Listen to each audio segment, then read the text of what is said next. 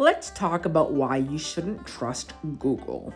First off, the algorithm is designed to show you results based on popularity, not accuracy. Think about that for a second.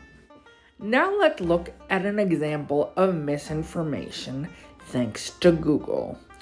If you look under Ireland founded, it says December 29th, 1937. However, Ireland was actually there long before the British invaded during the 12th century. The IRA, who were actually closer to freedom fighters than terrorists, were branded horribly by people like Margaret Thatcher, and the misinformation has lived on through the quote-unquote information age.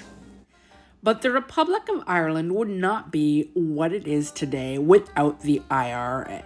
You can find this information if you look hard enough online, but you're probably better off looking in a library. I bought this great book from the Little Irish Museum in Dublin on Irish history. It starts with the tomb builders in about 8000 BC.